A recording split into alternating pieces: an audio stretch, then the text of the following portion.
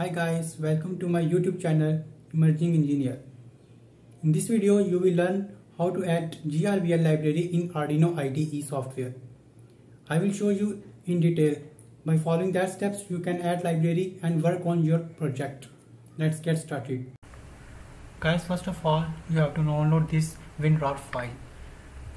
I have given link of this file in the description.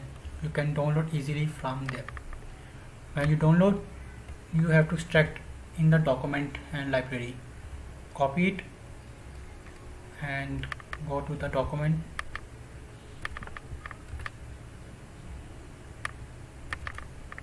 Open Arduino in libraries, extract here.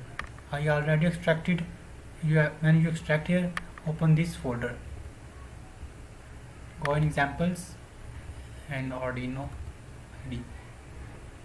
By this you can easily add Grbl library in Arduino Ide software.